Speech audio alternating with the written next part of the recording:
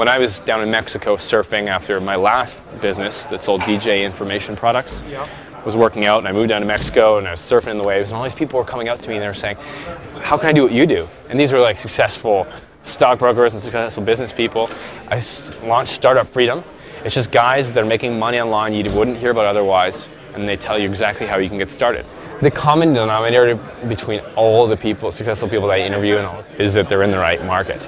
All these guys, the reason why they make so much money, more than the average person that only makes a couple $100 online and gives up, is because they found a way to tap into that need that's in the market. I use ClickBank a lot. It's my only processor for my Startup Freedom business now. I'm from Vancouver, Canada, and I live in Mexico right now. I'm Sean Gallagher. I left the clouds for the surf. Well, I started a business in the middle of college. So I used to be a professional DJ, and so I thought it'd be fun to create an online music store because nobody's doing it.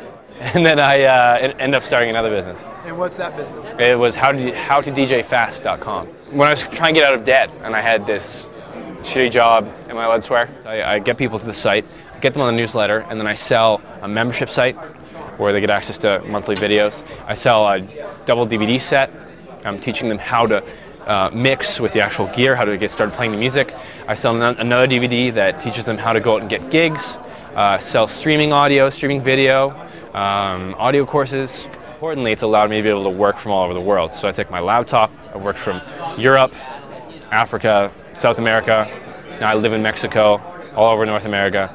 So as far as money goes, in a good month, $15,000 in an average month. People come to the website, they get on the newsletter, they buy my products, they get shipped automatically through a fulfillment house to them, or they get online access, or they go and buy some affiliate products. Either way, the money ends up in my bank, and I don't really do much else. Right.